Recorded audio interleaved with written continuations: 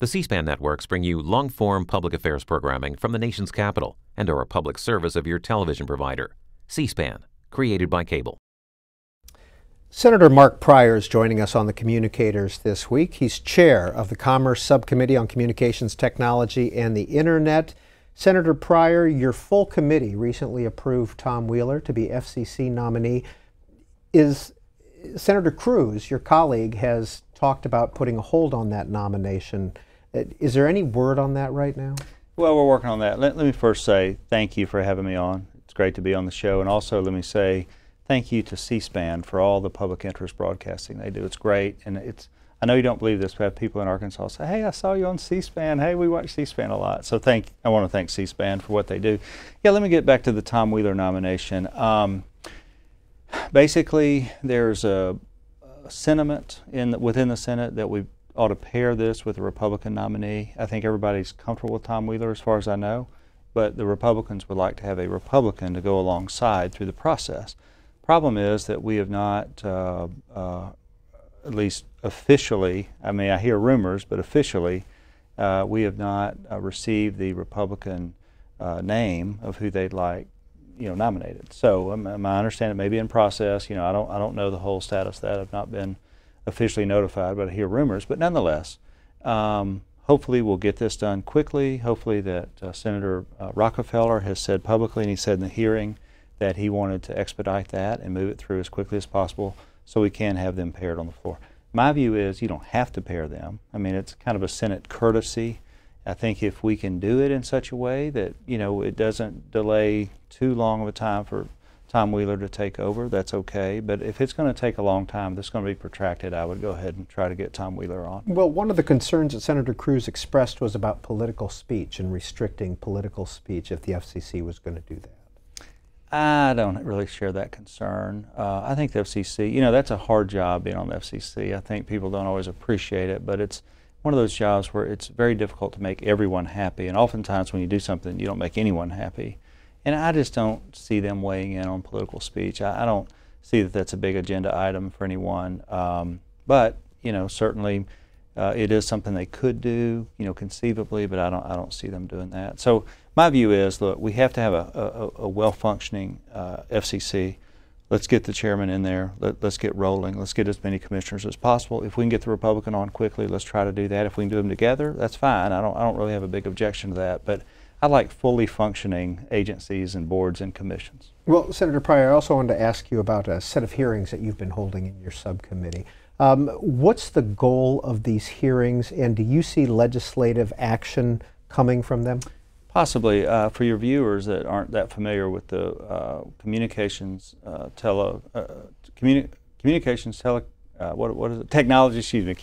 technology and internet subcommittee. I was garbling that, but the CTI subcommittee.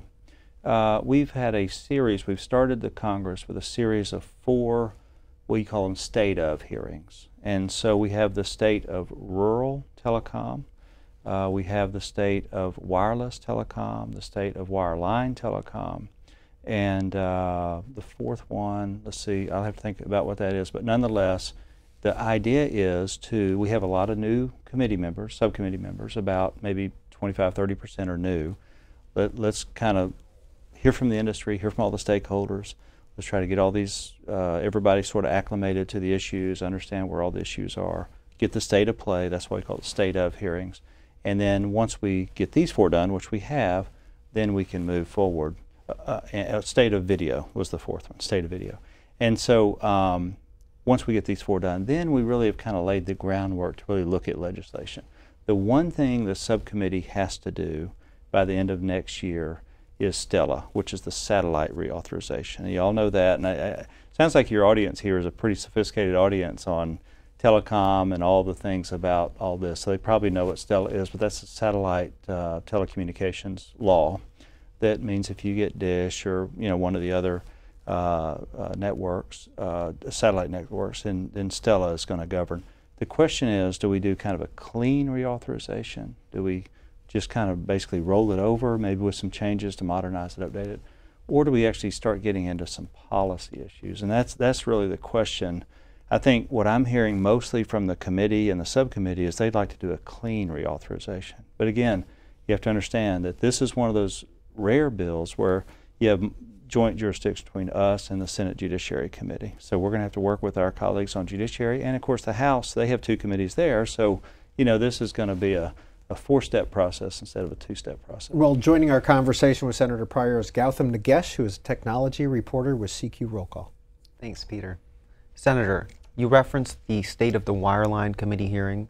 What, in your opinion, is the state of wireline communications, and how does the concept of universal service play in today's market where wireless internet, wireless phones, broadband internet are perhaps more important to many consumers than, say, their landline? Yeah, you touched on 3 or 4 very important issues that deal with wireline. First, the wireline network is the backbone of our whole telecommunications system. We need wires. I mean, there's no doubt. If you have a cell phone and you call from Washington, D.C. to San Francisco, at some point it's going to go over a land-based system. You don't talk wirelessly all the way across the country. You connect into a cell tower and then it goes.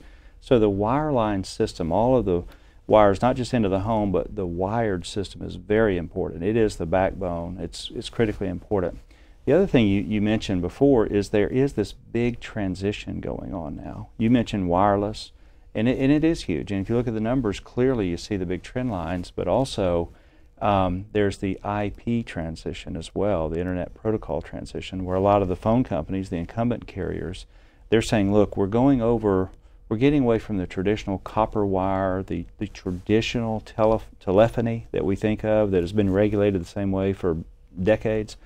We need to have a new generation of regulation, which basically what they would like to say is no regulation, or very little, or very light regulation.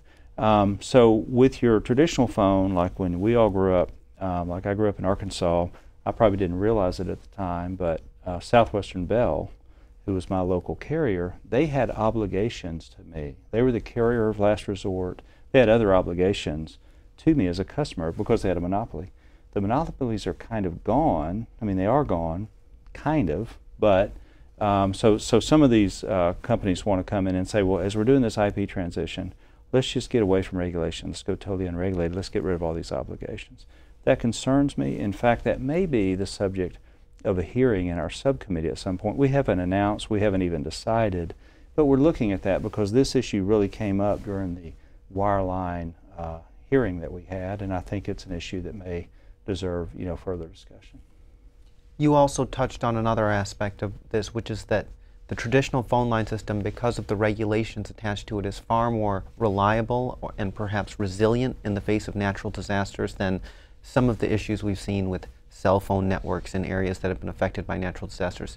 Do you think there is any possibility for Congress to act in that area to require wireless carriers to take on some of the same responsibilities that landline carriers used to have? I think that's what we talk about. I think that's one thing the subcommittee can talk about, the full committee, the Senate for that matter, but we can talk about that. But you're right.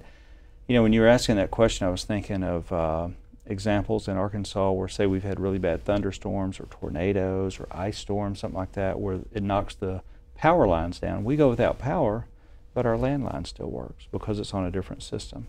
And that redundancy is a good thing in a natural disaster. And we've seen oftentimes when your power goes out, if the power goes out in the wrong places, then your cell phone itself may have power. I mean, you could have a battery, but you can't connect anywhere because those towers are down. So we've seen that in a lot of natural disasters.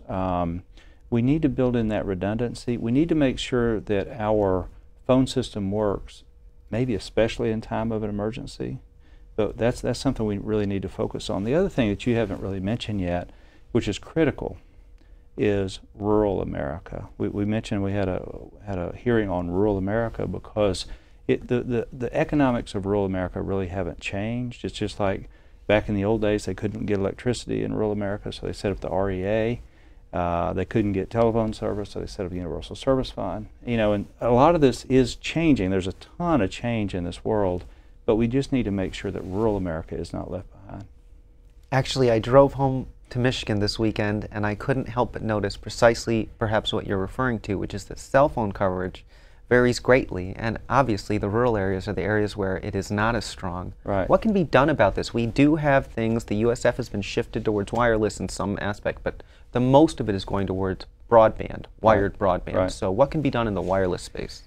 Well, this is something I think that the FCC has grappled with, the House and Senate have grappled with this. I don't think we have a clear answer in terms of a clear consensus, but obviously a lot of what we talk about here is money.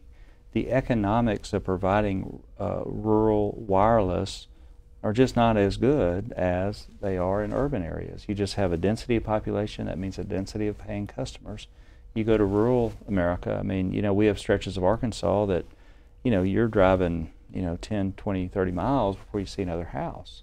You go to places like Montana, you maybe see 100, 200 miles before you see another house. You know, Alaska, you're maybe 1,000 miles before you see another house. But nonetheless, these are all challenges, and the economics don't really work to provide state-of-the-art wireless out there in those areas because they can't recoup. So that's why things like the Universal Service Fund and others, we have other names for it, but basically the same thing. That's why that's so important. We need to make sure that those folks in rural America don't get left behind. We don't want a tale of two countries here, where we have the urban and suburban over here, and they have the latest and the greatest, and they're cutting edge, and then rural America is just on 2 generations ago technology. That doesn't work. That's not good. It's not good for anybody. We need to connect rural America. So, Senator Pryor, do you foresee USF reform legislation coming in this Congress? Well, there again, this is another thing we maybe should have a hearing on, because we spent a lot of time on USF. I bet you a third of the witnesses in these 4 hearings that one way or another mention USF and talking about how the Universal Service Fund, and again, there may be different names of it as it sort of changes and transitions itself, but nonetheless, that USF, that Universal Service Fund, which basically means that everybody pays a little bit into a fund, and then that fund goes to help customers, usually in rural America, but it could be low-income customers, whatever. But we want to make sure that everybody can connect. And my view of this is, if you think about American history, initially when the first European settlers came, they had to be on the coast because they had to connect with trade and communications back to Europe. And then as time went on, you could settle on rivers. In fact, you look at all the U.S. cities today, almost all of them, not every single one, but the big cities, they're almost all either on the coast or on big rivers. Why? That's because that's how the country grew, because they were on that river system.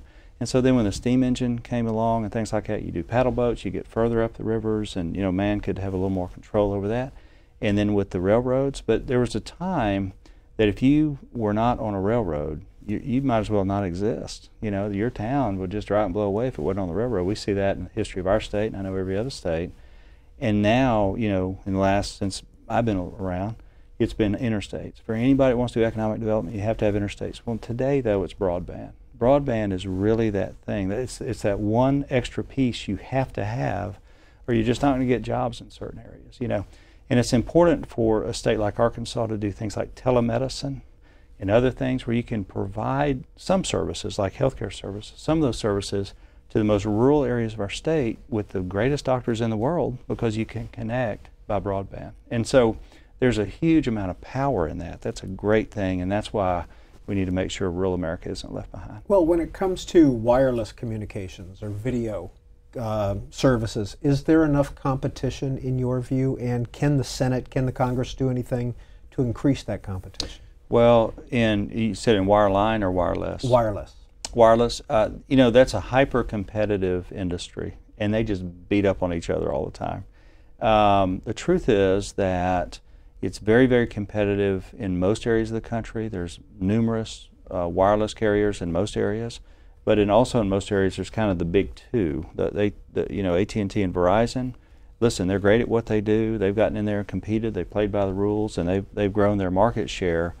And so what happens is you have kind of everybody else makes up that third competitor.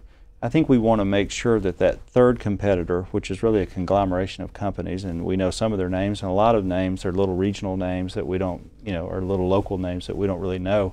But they're in there fighting hard, and they're trying to provide service as well. We need to make sure that level, that playing field is level so everybody can compete, because that really, people that say, I don't like regulation, well, the answer to that is competition. If you have real competition that's robust, that it's fair, and once you get a competitive advantage, you can't just dominate. But if you have fair competition, that's the answer to regulation, is just have good, fair competition, good marketplace, let consumers have a lot of choice. And you're watching the Communicators program on C-SPAN. Our guest, Senator Mark Pryor, a Democrat from Arkansas. He is chair of the Commerce Subcommittee on Communications, Technology, and the Internet. Our guest reporter this week is Gautam Nagesh of CQ Roll Call. Senator, you referred to broadband as being vital to the future, especially for rural areas.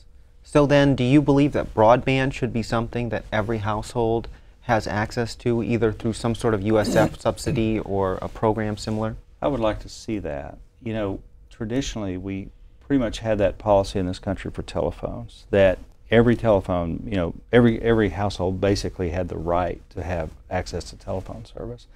You know, I'm sure it didn't work out in 100% of the cases. There's always going to be those really hard to serve, really difficult areas. But I do think that trying to get broadband to as many houses as possible, and the right level of broadband, not some, fly-by-night, cheapy type service, but something that really people can actually have access and actually use it. Now, you know how it is. Not everybody wants it. I mean, I know people, they don't have the internet, they don't want it, but the number of people that don't is very, very small. Most people I talk to, they want it, they love it, they continue to rely on it. It's important for business, it's important for just the way they communicate now. You know, these things like Facebook, Twitter, whatever it happens to be, websites. That's how people communicate. That's how grandparents stay in touch with their grandchildren, things like that. So that is one of the beautiful things about all this technology in America. America is so innovative. I mean, you put it out there, we're going to find ways to use it, and we're going to do things that are just simply amazing that you never thought could exist 10 years ago. And that's really the story of the internet. Now, while broadband is increasingly popular, statistics show that adoption remains in the 60s basically. Cost is most frequently cited as the major reason. Do you think anything can be done about that? I think consumers are familiar with the fact that broadband costs continue to rise.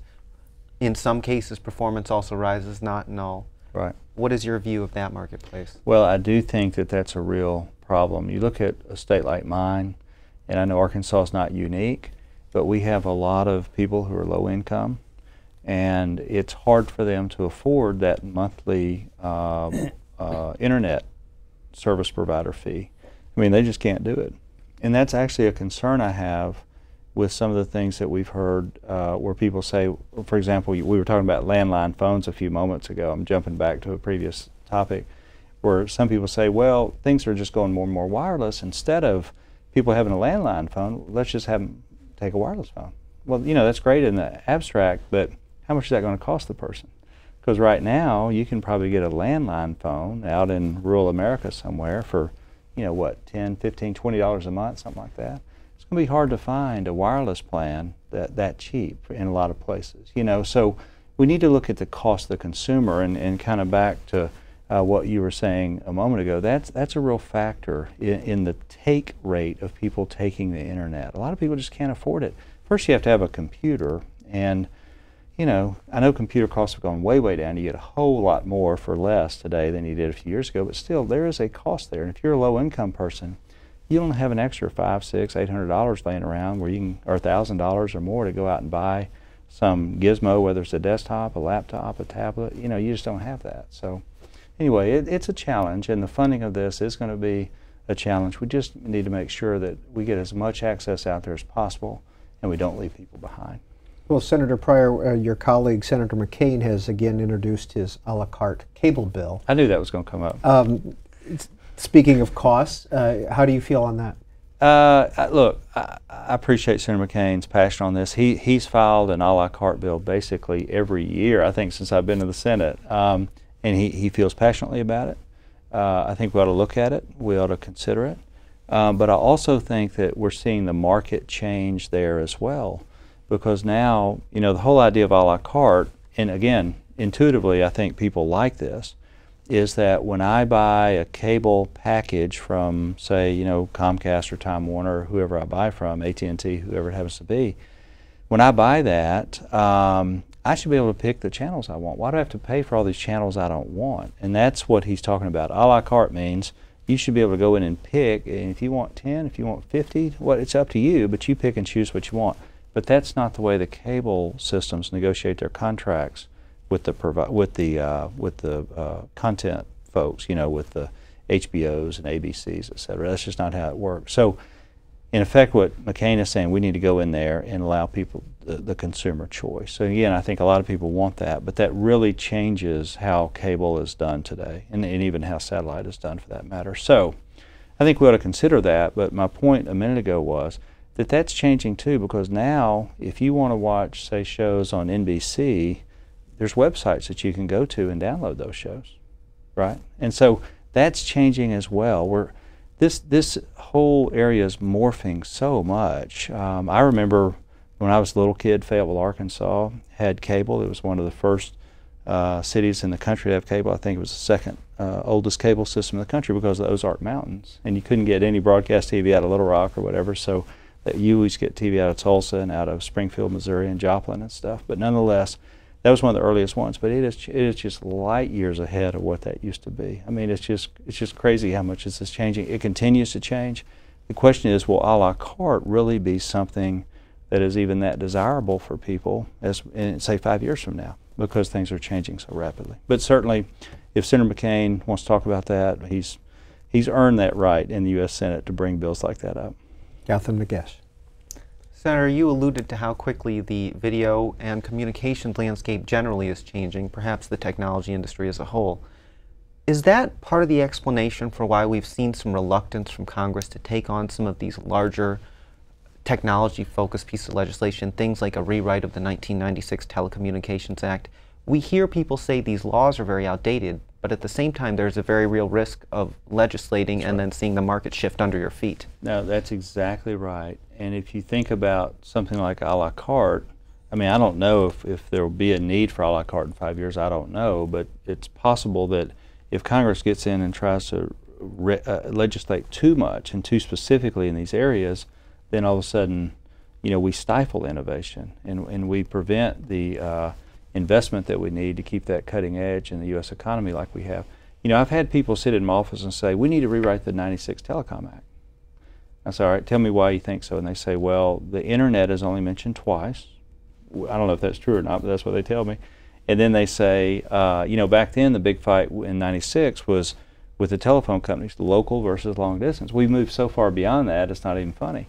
Okay, that's true, but still, if you look at the innovation in this industry, look at how this industry has driven the U.S. economy, look at the investment, look at how amazing this stuff is and how much it changes and how, there's so much emphasis and so many resources there and it's all great. Why do we want to go in and, what would we change in the law to try to make this better? I think we want to continue to spur innovation, and I know there's some fixes we need to do here and there. I mean, this is a funny industry because most people in the industry are hyper competitive and they just fight all day and they complain every day about, this guy's getting a better deal than I am, or this industry's getting a better deal than my industry or whatever. But then guess what? They're all doing great in the terms of they all have good chances to succeed here, and a lot of them have grown and have had a lot of success. Senator Pryor, before we run out of time, I want to ask you about the spectrum incentive auctions. Where do you stand? Where do we stand on those? Is it going to happen in 2014? Is it going to push to 2015? What's going to be your role and your committee's role?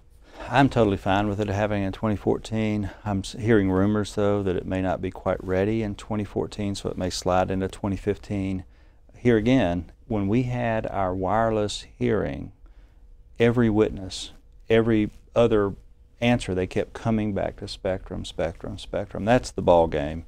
And one of the things that we need to talk about, too, and I'm sure you've talked about it on this show before, is the amount of spectrum that the federal government owns. The DOD is kind of the poster child for this, but a lot of other agencies have spectrum as well. And as you know, and a lot of your audience will know, that the DOD recently came out with a proposal of how they should proceed on some of the spectrum. But you know what? We need to be sensitive to DOD, just as, and the other agencies, just as we have utilize these wireless services more and we use the spectrum more in the private sector just for ourselves. They've done the same thing. They rely on this more and more. Their systems are more and more based on this. They have a bigger investment there than they've ever had. So you can't just kind of flip a switch and move them off. It's going to take some time. It's going to take a lot of money to do this, and one of the things is to try to give them the incentive to do it, and I think that's part of the proposal. But I would hope that we would get it done in 2014. My guess is it may slide to 2015, but this is a very important thing. And then there's lots of issues within that about do you let people just do big national footprints, or do you go more locally regionalized? I mean, there's lots of discussions. You cap people's companies' ability to hold X amount of spectrum, and that's it. So that we have all those questions that are going to have to be resolved, and I think most of those will be resolved by the FCC. But certainly, I think this is so important. It again would be a candidate for us to have a hearing on in our subcommittee. Gautam? Finally, I wanted to touch on an issue that you personally have raised in the past as the chairman of the subcommittee, and that's the issue of accessibility. We've talked about rural communications and rural areas being left behind. There's also a risk of people that are differently abled being left behind. Can you speak to the state of that legislation, which I believe is still pending? Yeah, we actually passed some legislation 2 or 3 years ago, the 21st Century Communications Access Act. Video, I can't remember the exact name of it, but anyway, we passed it. President Obama signed it into law. It's now being implemented. But basically, what happened is, as say with telephony, with just normal telephones, there were requirements about access to the hearing impaired and sight impaired. But when you got to the smartphones, there really was no such requirement. Now, some companies were doing it, and we appreciate that. That's great. But not everybody was doing it. There was no real consistency. So we passed this law. Now the companies are pretty much getting on board about how they have to do this and why they do it, and they're doing it, and it's good. But there are still some bumps in the road. One is about closed captioning on the internet, and some video closed captioning and whatnot, to make sure that the deaf and blind community can have full access to all the technology we have today. So I'm a big supporter of that. I think it's important. And I've talked about not leaving people behind, as you said, and just because you have a disability, I don't want you to be left behind when it comes to this either. You should be able to enjoy the benefits of a smartphone, whether it's an iPhone or an Android or whatever, that's great, or a tablet, whatever it happens to be. You should be able to enjoy the benefit of that as well. And finally, Senator Pryor, what grade would you give the federal government when it comes to cybersecurity? I would say probably kind of C at best. I really wish that and I've been pushing for this in the Senate, that we would move cybersecurity legislation. It's big, it's complicated. That word cybersecurity means different things to different people, but we need to get this done. And actually, as hard as it is for me to say that the House has done something right, no, I'm teasing about that. The House, they're fine, but they've actually passed some of this, and I think that we ought to look at what they've done. And certainly, if we want to take a stab at doing our own thing in the Senate, that's great. But we need to get moving on this in the Senate. And this is a real threat. It's a real problem. And all of my colleagues who are on the Intelligence Committee, I'm not, but they all lay awake at night worried about cybersecurity. So we need to get this done. It's imperative that we try to do it this year. Senator Mark Pryor has been our guest on the Communicators. Gautam Nagesh has been our guest reporter.